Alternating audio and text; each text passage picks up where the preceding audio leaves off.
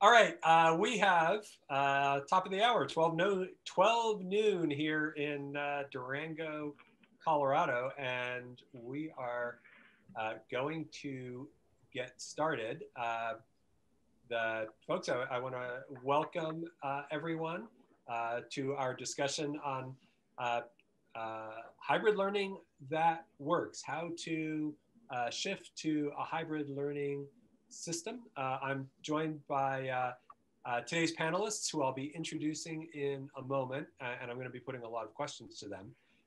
Much of today's webinar format is going to be in discussion.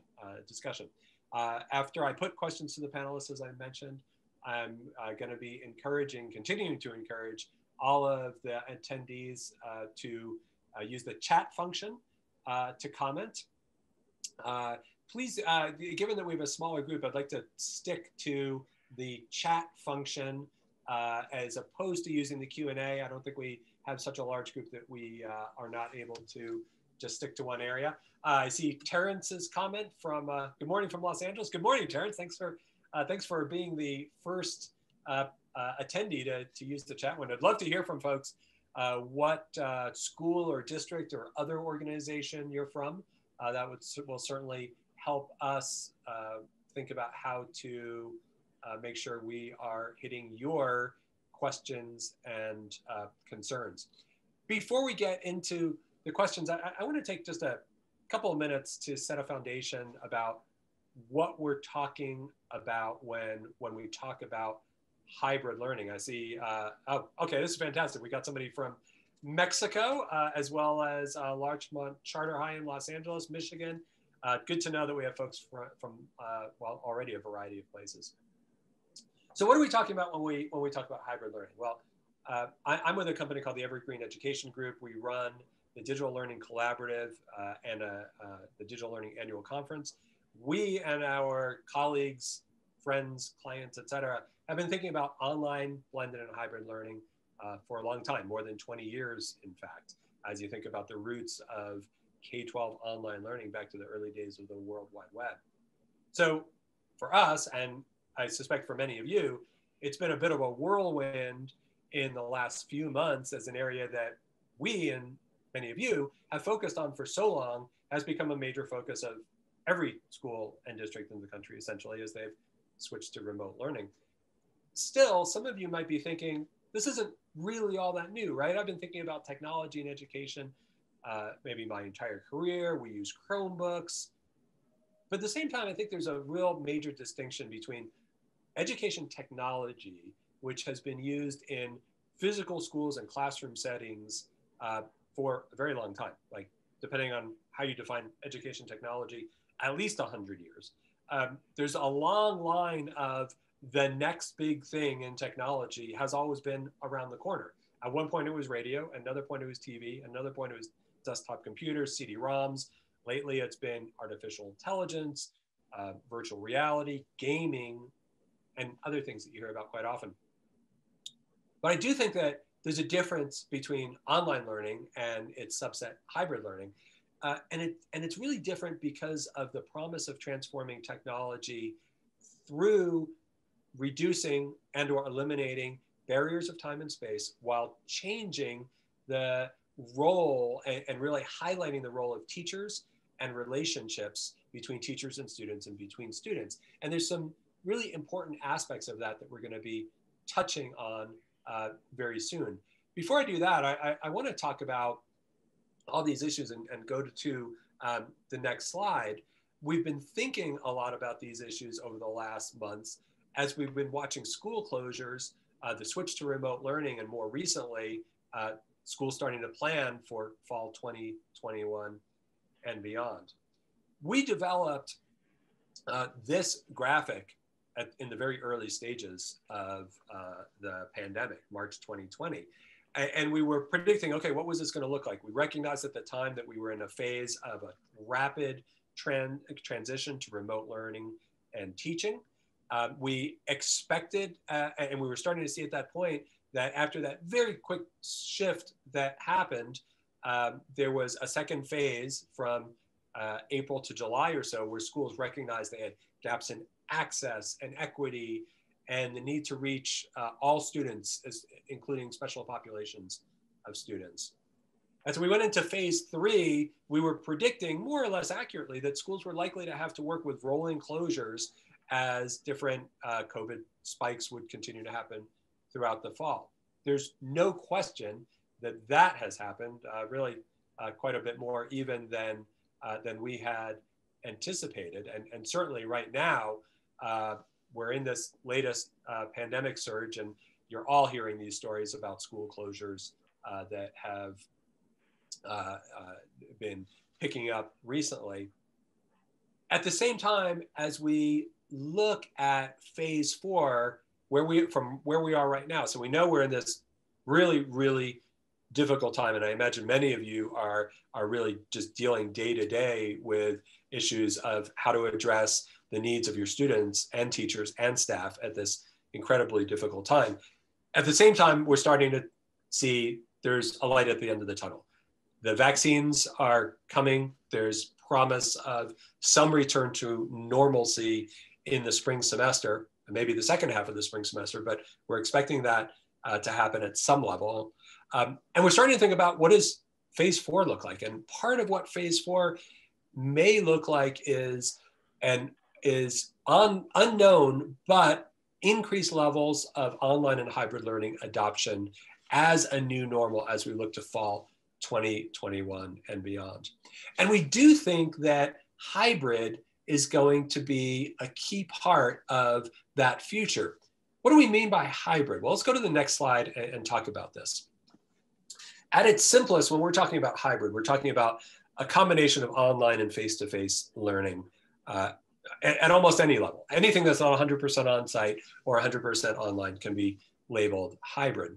But in fact, as you look at a hybrid school more closely, and both Kelly and Dan's schools are in this category, what you see is that hybrid learning builds on 5 different layers as shown in this slide. I want to take a minute to talk about these slides to just set up some of the commonalities around hybrid, and then our panelists are going to be talking about some of the distinctions and how you think about some of these issues. I want to start with the way hybrid schools use time. Hybrid schools typically have students at a physical school for only a fraction of the time in a typical school week. They may have students coming in for 2 days a week. Maybe in California, where Kelly's school is, the requirement is only a student show up for 1 hour a week, but oftentimes students are on site for much more time than that. And that's fairly common. Secondly, we know that in these schools, when students aren't on site, they have the opportunity to learn online, to be taking their courses. But at the same time, they also maybe be pursuing interests such as sports or dancing or ornithology. Older students may be engaged in internships or jobs or taking college classes. Even when students are on site, the school's use of the physical space is quite different than in a mainstream school. There are fewer large group lectures, more individual one-on-one time between teachers and students, and small group instruction as well. And again, our panel is going to speak to this idea. But this instruction, which ideally is moving seamlessly between online and face-to-face, is supported by digital content embedded within a technology platform. This is a critical component of the hybrid approach. It's not just real-time video. It's got to be a system that combines the on-site and online elements, allowing a mix of instructional strategies that are both on-site and online that are a mix of real-time and synchronous. The last thing I want to touch on before talking about our panelists is that we have seen hybrid schools that encourage really, really strong relationships between teachers and staff and students. We see this very, very consistently at hybrid schools. As some of the basic content delivery is shifted to digital content, and that platform delivers data to the teachers and school leaders, teachers and staff can really focus on developing deep relationships with students that not only include academics, but outside interests, college and career paths, and other pursuits. Okay, I don't want to give any more of a background on that. Instead, I want to shift over, introduce our panelists, and start to put some questions to them. I see we've had some other folks weigh in on the chat window, and we're going to be getting to other questions as they come in. I want to introduce our folks. Yvonne Metcalf is VP of Education and Innovation with StrongMind, which is a company that's based in Arizona, focusing on helping schools and districts make the transition to hybrid. One of the key elements of StrongMind's work and commitment to this space is, and this is really a key element, they were implementing hybrid strategies before COVID hit. So you hear all about hybrid now, pretty much every day in the media, but StrongMind was thinking about hybrid and using that terminology far before anybody had ever heard of COVID or the coronavirus. Yvonne was previously at the Arizona Department of Education, which is how I had originally met her. Dan Milan is principal of a hybrid school in Arizona that he just joined this school year. Prior to that, he was running the online and hybrid programs at the Ephrata School District in Pennsylvania. And I knew Dan from his days back in Pennsylvania. Kelly Schwartzky is an instructor at Oasis High School in Santa Cruz, California.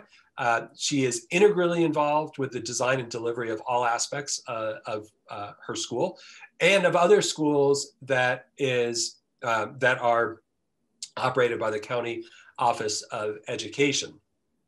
She was also previously at the county office helping districts launch, grow, and improve their online and hybrid schools. And finally, Angelica Vega Foley is StrongMind's VP of Partner Success. As we talk about hybrid approaches to teaching and learning, we're going to get into depth about how people are more important than technology. And I'm sure you've all heard that. In this case, Angelica, in part of this presentation, is going to talk about that as she really serves as a key link between StrongMind's partner schools and how they use a variety of digital content, the technology platform, and other products.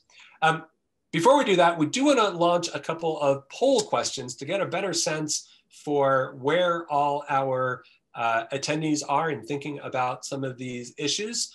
So Kels is putting up a quick poll of 2 questions. Is your school or district currently employing a hybrid learning model? And if so, what kind of support are you seeking from among those options? And Kels, I think you launched that poll, so I'm going to let you, if you can comment on how you're seeing the questions or the answers come in, I should say. And if they're coming in quickly enough, we may just take a moment here and look at those answers and comment on them. If they're coming in a bit more slowly, I may start with going to our first questions. It looks like we have quite a few answers coming in already. Lots of schools have started some hybrid learning. Lots of schools haven't. Some are still in development. So we've got quite a great mixture in here. And then as far as question number 2, I'm seeing a lot of answers for social emotional learning, which is wonderful. And scheduling assistance is the other top answer for the type of support. All right, not a surprise between either of those. Kels, I'm not sure if you're planning to post those results or not. Either is fine with me, but we're going to move on and start asking some questions of the panelists. I'm going to be going to Yvonne momentarily. Do want to remind folks that as you are listening in, we are watching the chat window, so please continue to put those questions there. And Kels, thanks for sharing the poll results. Interesting that, well, it's not too much of a surprise that we've got 45% of participants already employing a hybrid learning model. That leaves the 55% somewhere in development or not, or thinking about it. And then also interesting to see SEL as the #1 support being listed. Also not a surprise around scheduling assistance as well. All right, very, very useful. Yvonne, I want to go to you. I mentioned that StrongMind has been thinking about hybrid for a while. Curious if you could give us an overview of how that all came about. Thank you, John. StrongMind has been in the digital learning space for 2 decades. certain students in grade 6 through 12.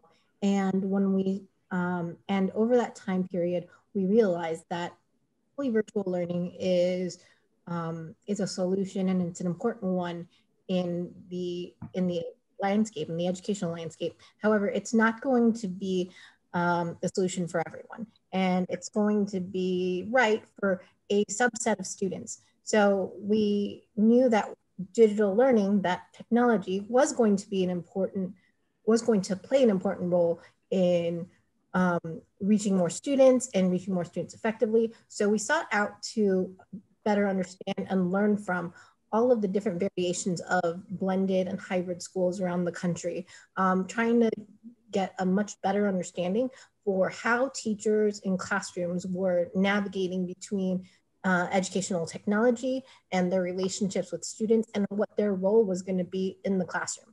And so in that time frame, we realized a few things. We realized that time and place and even digital curriculum played important roles to help facilitate that teacher and student interaction that was going to better support learning, teaching and learning.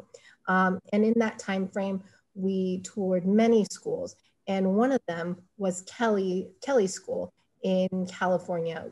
Kelly has a wonderful program, and she was kind enough to host us and teach us all about what she was doing with her population of students. Kelly, Giovanni has teed you up to talk about Oasis. Can you give us a bit of background? Why did the county office start the school? What's that journey been like?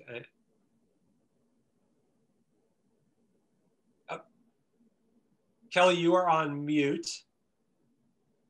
Your dream come true, John.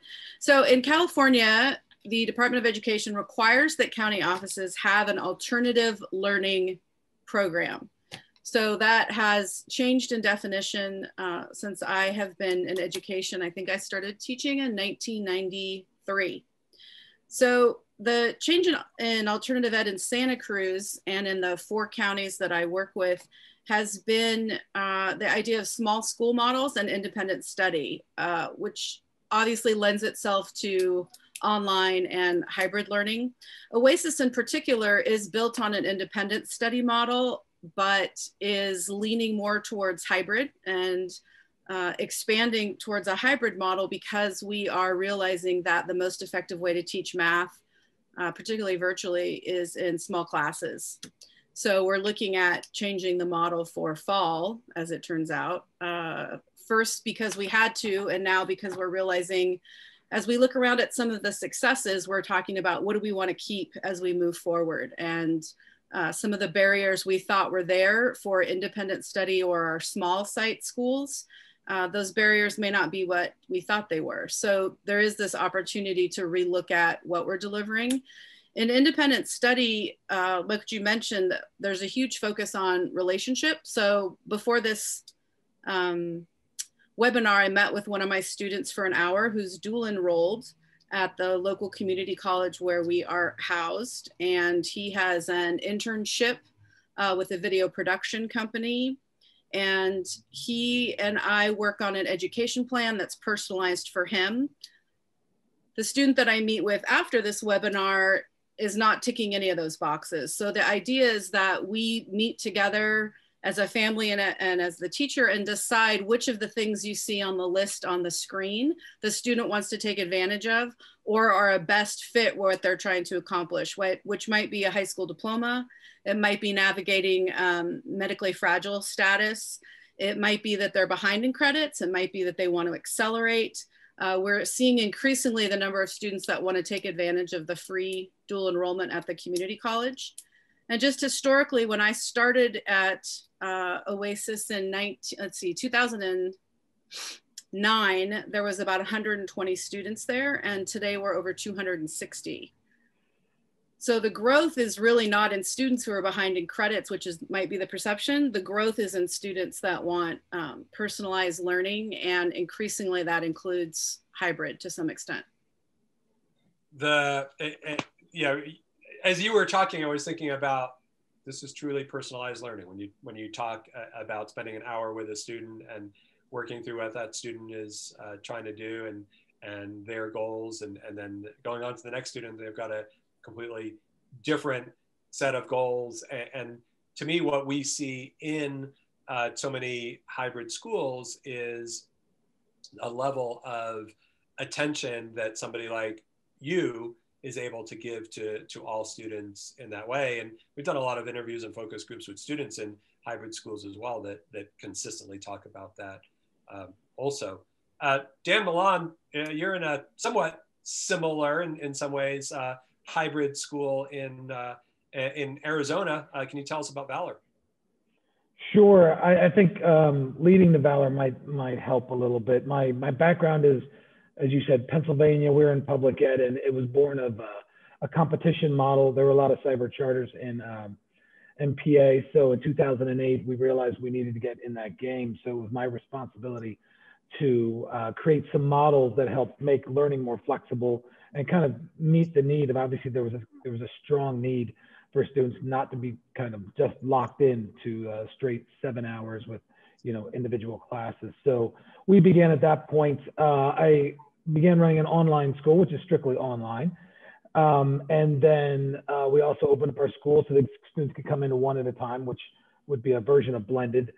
And then we opened an online lab school, which is open from 8 a.m. to 8:30 at night in 4 hours, which is a bit more of an alternative ed feel, but more of definitely for kids who are struggling.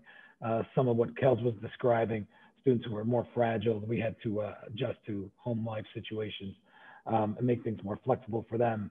And then some of the fun work began once we had cracked that model a little bit. It was getting hybrid learning into the public schools, and that was certainly more of a challenge.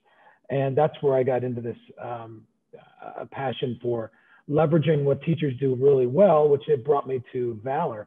One of the biggest struggles we found in public ed, that I found in public ed, was convincing people it was the right idea. Our targets were now better, that we wanted to empower parents, empower students, empower teachers, but kind of switching that model of what does that look like when you have to change all those pieces at one time. So what we would do is we would take around 6 teachers at a time and run them through, so you can only see your kids 3 days a week. What is the most value that you have as a teacher if you're going to offload the work to online? What is to online? Meaning anything you can Google, don't bother teaching that straight up. Offer that some other way. And then, but what do you add? What's your relationship you're building with the students? And what are the things you need to enhance or remediate? And so that's what led us there. But the real challenge for us was that we were building online learning at the same time as we were trying to increase pedagogy. It was just too much of a lift. So one of the things that really drew me to Valor out here is it's already in place. We're using the StrongMind curriculum that Giovanni was describing. And so that kind of sets the foundation for what we do. And so our instructional model has got 6 pieces to it. 3 of those pieces we leave to online, which is flexibility, content delivery as a foundation, and the flexibility pieces of it. What we leave to our teachers is what we have to do is we have to build our 4 C's up. We have to make sure our students are collaborating, critically thinking, being creative, and communicating their ideas. And we have to make sure they're using those dispositions, those, risk-taking and all those things that you really need to be able to apply knowledge that you've got from the core content. We have to make sure it's transparent, and we have to make sure that it empowers people, like you said, as you can see on the slide, that they're growth-minded, they're resilient, and that's the model we run here. So those are the pieces that teachers have to do. The real value of teachers is imparting those pieces, as Kelly was describing, getting to know your kids and getting used to them. So our system here looks like the students have to be here from 8 to 12. As you described, John, we don't, time is not our variable. It's a variable, it's not the constant. We have them here from 8 to 12. Our teachers get to see students twice a week for about an hour and a half each of those times. And they have to really make that decision. What is the power of our relationship together? What am I enhancing? What am I remediating? How are we reading the data that comes in from StrongMind to build a better, more personalized learning for our kids? And then that leads to more project-based learning, more of that design thinking. So we use the hybrid model to enhance in the morning. And then afternoon, they meet with the students one-on-one and as needed. So if a student is really flying along, that kind of support is more like how do we enhance the learning. But if they're struggling, they can meet in the afternoon one-on-one with a content specialist. And Friday's open entirely for them to meet with our teachers, just kind of to help fix some of the issues or to build some of the learning that we're looking for. Dan, I appreciate you getting into some of the scheduling details of how Valor works. I may come back to Kelly to hear a little bit more about how that approach, how the scheduling works at Oasis. I do want to mention that in our, and by the way, and Helika, I haven't forgotten that I haven't gotten to you yet to do your intro. I will get there momentarily, but sometimes we get this question of, okay, what's the right hybrid schedule model? What's the best hybrid schedule model? I can tell you we've looked at dozens of hybrid schools and they all vary. And not only do they all vary, but in a lot of cases, what they tell us is the teacher decides, or in a lot of cases, there's one teacher who's playing a mentor or facilitator or champion role for each student. And they'll say that's the person who decides, is this student okay with coming in once a week for an hour, or is that a student who's really going to benefit from being in 3 or 4, maybe even 5 days a week? So we do see a lot of different models and a lot of flexibility that's given to teachers and others who are working with students. And Helika, I want to go back to you, or to you. You've spent a lot of time as a teacher and working with teachers and school leaders throughout your career. I'm curious if you could talk a little bit about what you've seen in hybrid schools that helps teachers better reach their students. Yeah, absolutely. So thank you, John. I would say, again, to kind of echo what other folks have already said, the primary thing that I've seen that's continued to work really well is we just don't forget what we already know about strong teaching and learning, that we continue to use those foundations and we infuse them. But at the same time, we also kind of expand our perspective and our mindset as far as what is possible.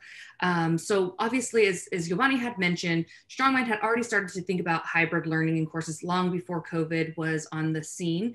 And as we are talking to a lot of schools around the country right now, we want to ensure that folks are not just reacting to what's happening in COVID, but rather meaningfully responding to just adapt to like what's happening presently, but then also where the future of education is going. And so when I think about when I'm working with teachers and school leaders, we're just ensuring that as we are making shifts and these incremental moves towards a model that works better for our students or for our school community, we're not completely letting go of the things that we already knew that were in place that were working really well. And one of the things behind the development that is included when we think about using a digital curriculum is to ensure that we're still continuing to use those feedback loops, right? So that we're still having our teachers gather together and they are planning, they're teaching, they're analyzing, and then they're adapting, and that cycle is going along the way. And throughout that time, they're also sharing best practices with one another, they're sharing best practices with other schools, but essentially they're not rejecting or letting go of what those core principles of really great teaching and learning are, but just then expanding, what does this look like? And so when we think about what Dan had also mentioned, I think two of the biggest things there are just first in being flexible with yourself and with your students, but then also thinking in how else can this, or what content can be delivered, and then how should how should we be spending our time when we are with our students? I think the other thing that I would add there is the most incredible thing that I've seen at the hybrid schools is the students' willingness and readiness to learn in a new and different way. I would say majority of our students at this time are native to technology. They don't know a world without it. And so they're ready to go. And I think it's just really teachers and school leaders and systems being ready to support them to go there with it. You're bringing up some great points on Helika. There was a question that came in a little bit earlier about hybrid. What one of our attendees talking about hybrid as teachers instructing synchronously while some students are in front of them and some students are at home. We work with a lot of mainstream districts, and we recognize that type of approach, first of all, is very common, and second of all, in a COVID response, remote learning kind of situation, which we're all in, it can make sense to be doing that. Having said that, the answers that have come out from all of you really reflect the idea that a hybrid school is really built on a lot of asynchronous instruction as well as synchronous, and it really is a fairly different approach, or perhaps in fact a very different approach than having your teachers simultaneously instruct students who are in front of them and also learning from home. I don't know if any of you want to weigh in on that a bit further. Well, John, I can move there. I can honestly say we do both. We run asynchronous and synchronous classes. Rather, excuse me, we run synchronous classes online as well as face-to-face in our morning sessions. I mean, if I had my druthers, we would not do it that way. But the constraints lead us of COVID, meaning if I had my choice, I would have my kids on site for a structured period of time and not online, but this is where we're at. What I've found is, as we got into it, the focus has to be on your learner production behaviors and just making sure that you know why you're doing the work. It's not so much to say, okay, how do I take this lesson and make it an online activity? The question is, what are you expecting your students to produce and why? Like what are they gaining from the process? And if it's just because it works well online, we probably ought to scrap it. And you can make almost anything adapt as long as you know why they're doing it. What we run into trouble with is if a teacher, for example, said, I have this great activity, works great on site, but it doesn't work well online. And then we have to go back and say, okay, well, why did you want to do it? How does that link up to what they've done with our StrongMind online curriculum? And what is the function of doing it? And is there another way for your student to show you what they learned besides exactly what you've laid out in the first place? So just consider the learner production behaviors as the focus of it. Yep, that makes a lot of sense. I want to talk a little bit about thinking about what's happening now versus planning for the fall and beyond. But before we do that, I want to go back to the fact that our early polling question identified SEL as a critical issue, and I think it's no secret a lot of students are struggling in a lot of ways. A lot of non-students are struggling in a lot of ways too. Yvonne, you've been thinking about SEL. I wonder if you could talk a little bit about that in hybrid setting or however you think about SEL. Thanks, John. What Dan said is key. It's really about how you're using that time and how you're changing behaviors, both when students are in front of you and when students are learning independently, and doing more of those activities that are going to cause that self-exploration and the self-advocacy. Those behaviors are an essential part of being an effective online learner, whether or not you're in K-12, whether or not you're an adult student, but those behaviors aren't something that come naturally to any of us. In fact, in social and emotional learning, social is first because we learn many of these skills through our social interactions. And these social interactions, they do change when you have a virtual or hybrid environment. So what we did was we took that into account, and within our hybrid curriculum, within our hybrid model that we're using in schools like Dan's, we have created teachable moments, virtually teachable moments that go through a practice exercise. So students are developing those SEL competencies that they can then transfer into the classroom, so that teachers can use these activities to start conversations and start dialogues that they wouldn't otherwise have the opportunity to have without this very intentional, very purposeful time carved out that was also very relevant to where a student is physically, perhaps not face-to-face with the teacher, and what the student is trying to work on or trying to accomplish. So very academically relevant, very personally relevant, and very, very engaging content for both students and teachers to kind of mimic what we lose when we're not in a traditional classroom struggling with those practices that help us become the people that have self-awareness, social awareness, responsible decision-making, all of those factors that we can lose if we're not purposely cultivating them in our students. And so that's why we developed StrongMinded, which is our social and emotional learning platform. John, you're on mute. Thank you. A deer apparently walked by outside, and what you would have all been hearing instead of Giovanni would have been Cedar Dog exploding in anger at the thought that a deer was walking outside. So I want to think about where we are in time right now. Here we are, and I mentioned this earlier. So it's December. We saw the COVID situation getting a bit calmer in some months in the fall. A lot of schools were going back to face-to-face. Now we're in the third spike. There's no question.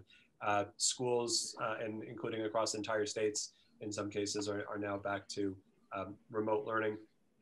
At the same time, we also see folks, even in the middle of dealing with how are we addressing the next weeks, months, starting to think about what are we putting in place for the longer term, fall 2021 and beyond. And in fact, I mentioned the idea of we see a lot of districts that are doing this combination of teachers teaching synchronously, both to their students in front of them and students at home. And we have and we know a lot of these folks are telling us, look, we don't think this is ideal, but we're trying to think about how to improve this, how to come up with something that's a bit more sustainable. One of the things that they recognize is that when you're on this kind of schedule, teachers are going all day and they're not being given any additional prep time to think about these issues. Imani, I want to go back to you and talk about, how do you think about teacher support in a hybrid school? So one of the things that I'm really proud of us for doing is really carving out a place in the digital curriculum for a teacher and for teacher-led activities, because a lot of times the things that teachers struggle with in a classroom, the lesson planning, the grading, those don't go away in a virtual classroom. And so a lot of what we focused on was how to create space for a teacher to do what teachers do best: reinforce learning, supplement and supplant those activities that require a more authentic assessment of student learning. So for every digital learning activity, there is a teacher-led option with several teacher-led options that are already lesson planned that teachers can curate and go through without having to start from scratch, basically, every single lesson, every single day. And so teachers can use these materials in our teacher resource guide to address activities that they may want students to do independently in the classroom, that they may want students to do in a small group interaction. All of these supports are built into the digital curriculum so that it's not just an online course that students go through and the teacher certifies the grade at the end. It is an online course that a teacher and a student goes through, and there's just as much teacher engagement as there is student engagement. So it really is a multi-pronged approach at supporting teaching and learning in a classroom, whether or not that classroom is in an LMS or whether or not that classroom is in a physical building. Yeah, excellent. Thank you, Ivani. We just had a question come in through the Q&A about what kind of, and I'm going to put this question to maybe first Kelly and then Dan.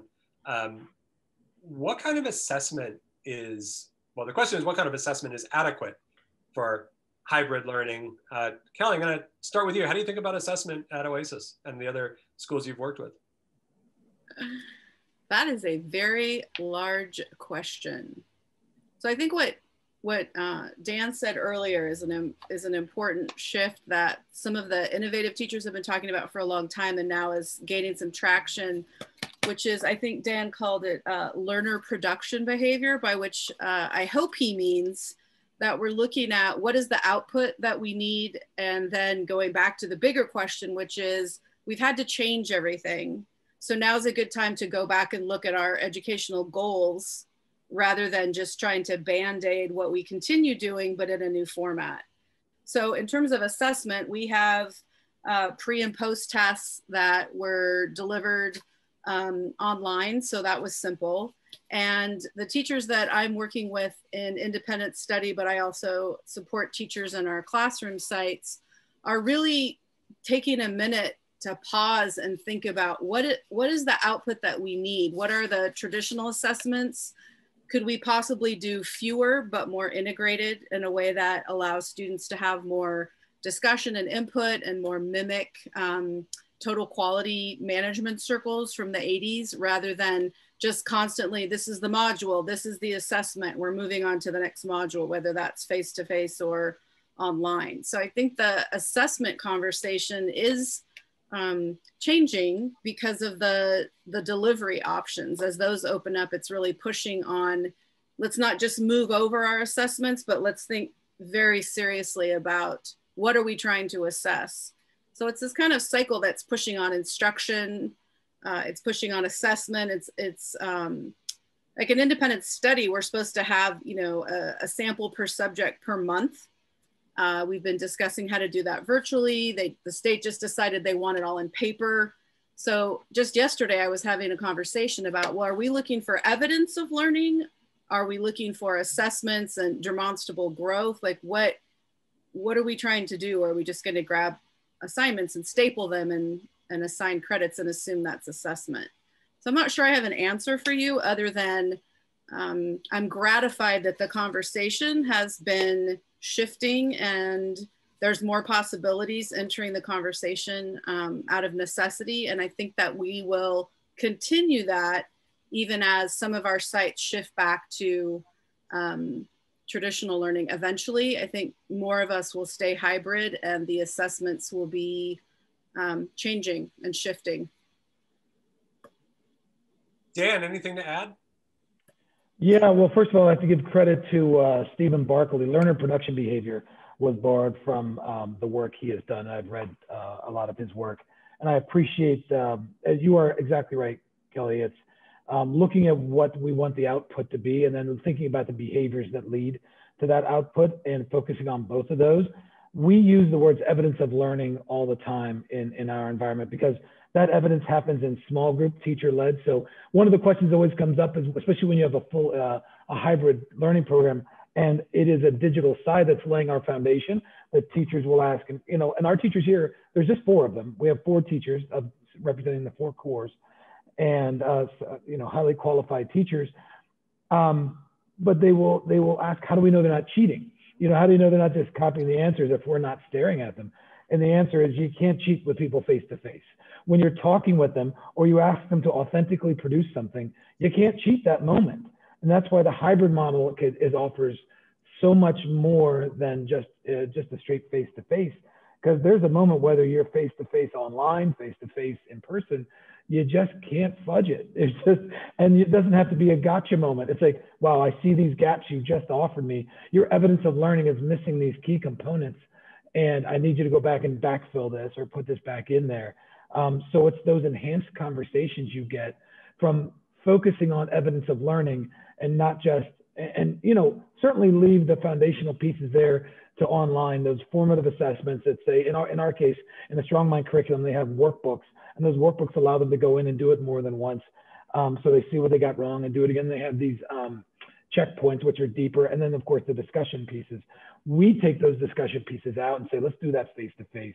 Let's do some of those other pieces that when we get together, that's a significant evidence of learning. But we also have those other pieces that are just, you know, certainly more practice this skill over and over again. And we see what you struggle with. We see that you got it wrong the first time, you got it wrong right the second time.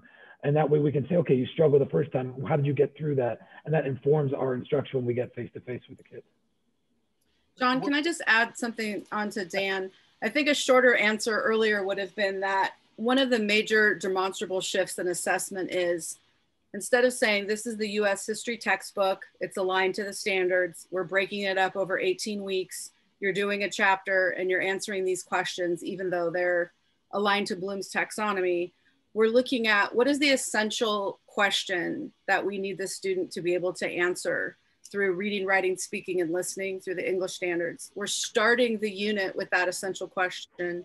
We're linking those essential questions to the prior essential question. We're prepping them for where they're going, so that whether they were asked to give a speech, engage in a conversation, participate in a discussion board, they have the essence of what that material is. It used to kind of be like thematic learning, except now it's really the critical thinking. And then the question that we are able to ask students is, how do you want to demonstrate that you've mastered this content, whatever it is?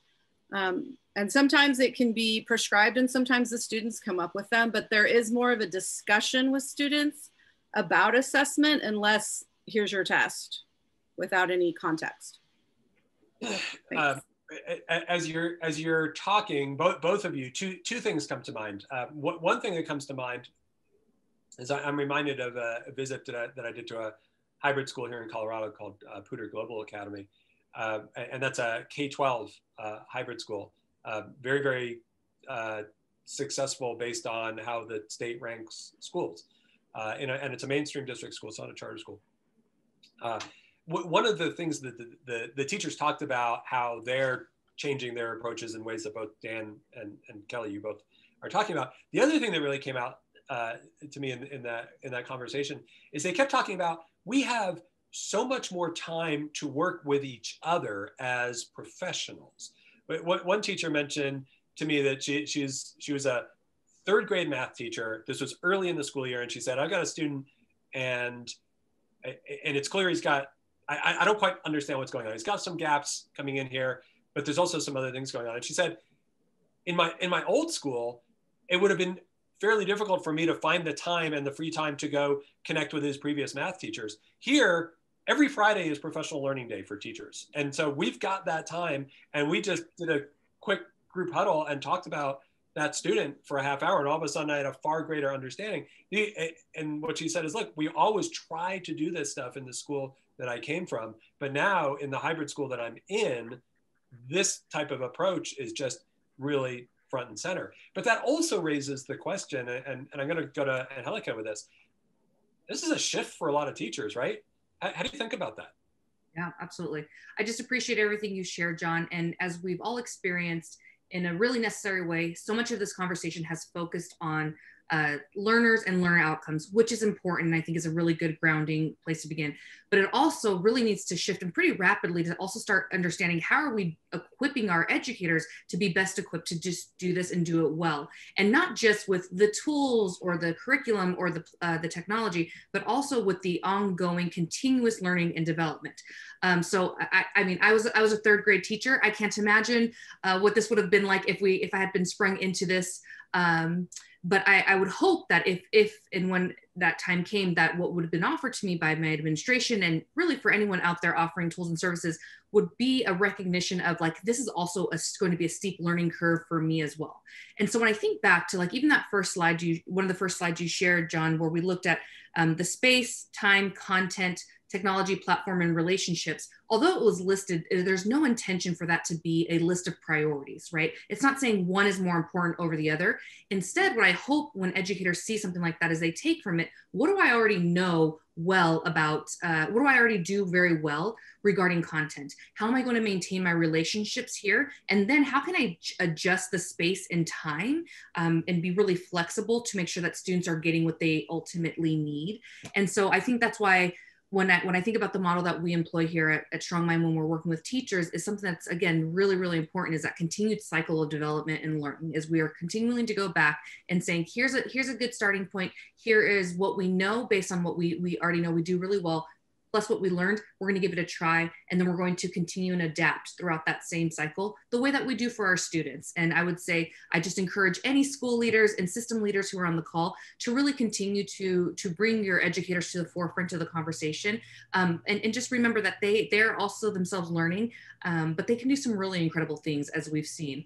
And with that, for teachers who are on the call, I would say, like, also giving yourself a healthy amount of grace and recognizing that it is not as simple as just shifting what you would have done in a classroom into in front of a camera.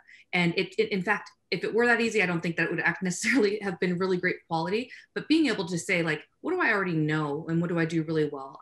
And what content do my kids need? And kind of letting go of the ways in which some of that content is delivered to them and making more meaningful use of the time that you have in front of them with, okay, if they can have this content delivered and they can get it in this different format, how can we actually spend our time when we're together? What are the conversations? What is it going to look like? And how could this actually push us forward?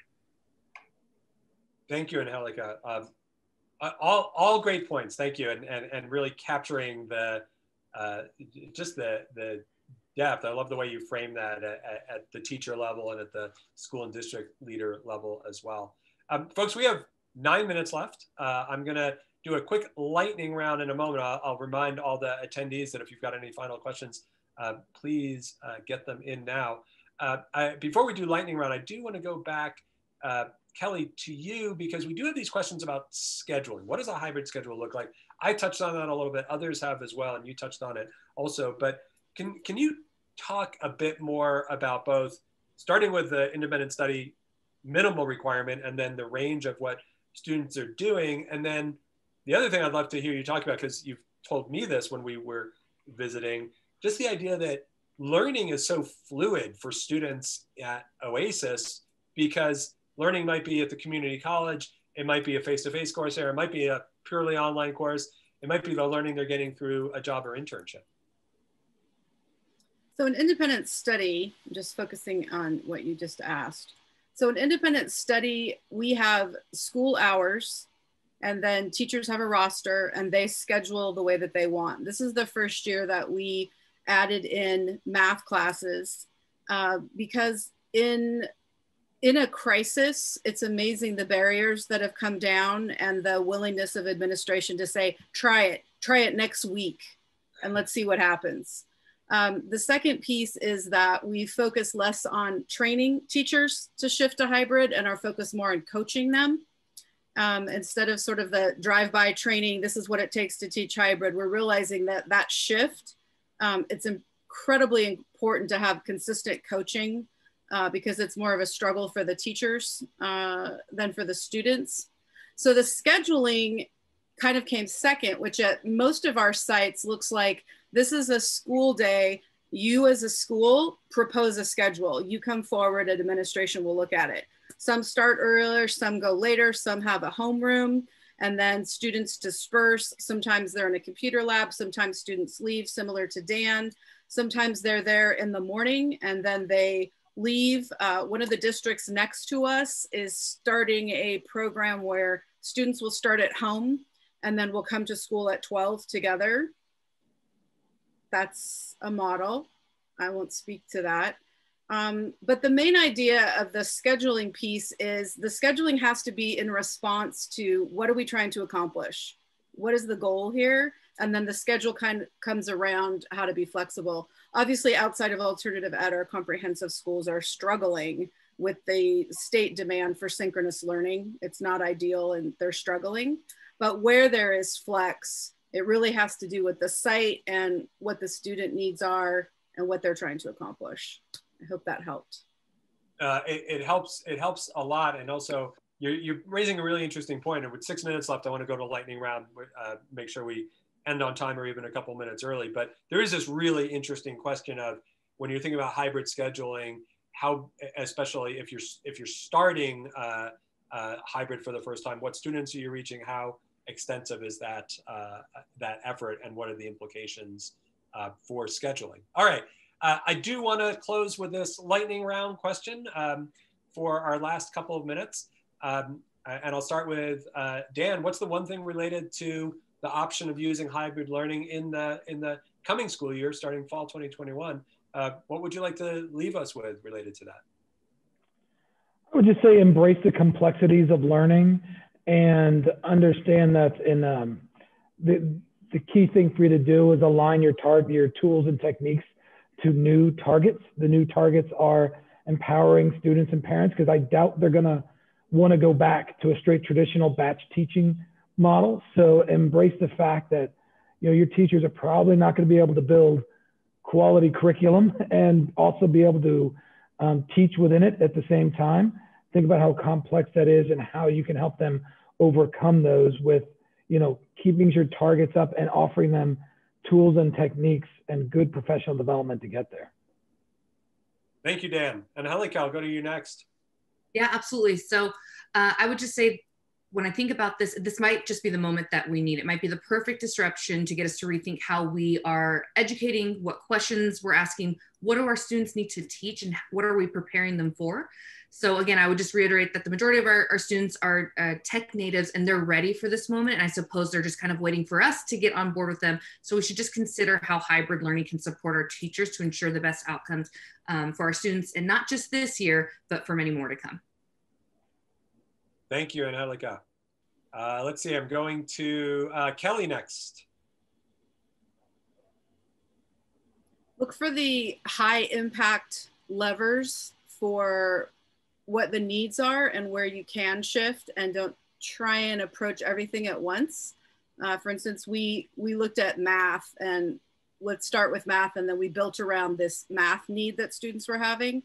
So I think it's about prioritizing and not trying to transform an entire industry, but rather transforming pieces at a time that are united by that overarching educational goal.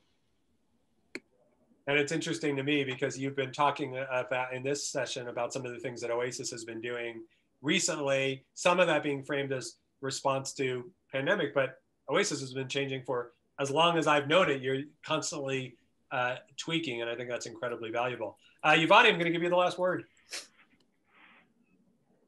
Yvonne, you're on mute. Yeah. Thank you. I feel really fortunate that we have people like Dan and Kelly who've been willing to inform our research and our support of hybrid schools, but level of expertise with hybrid learning is the exception and not the rule. It's really important that teachers are given the time and structure to focus on their students rather than focusing on whether or not they have all their hyperlinks and assignments uploaded into their new platform. There's a middle ground where curriculum and technology can be used in and out of the classroom, wherever the classroom takes us over this next school year. Thank you, Yvonne. All right, we are 2 minutes from our planned close. I'm more than glad to give everyone an additional minute. I'll mention our contact information is up on the screen there. We'll stay on for just a couple of minutes in case there's any final questions coming in that we might just answer via the chat. I know one came in late, and Denise mentioned you'll be following up. With that, I want to thank everyone who's taken part and for all the questions. And I'm going to thank the panelists as well. I appreciate the discussion. Every time I listen to each of you, I learn something new, so I really appreciate it. So thank you, and look forward to the light at the end of the tunnel when we'll all be able to do some school visits again. And with that, thanks very much. Thank you, guys. Thank you. I learned a lot. Thank you. Thank you, everyone.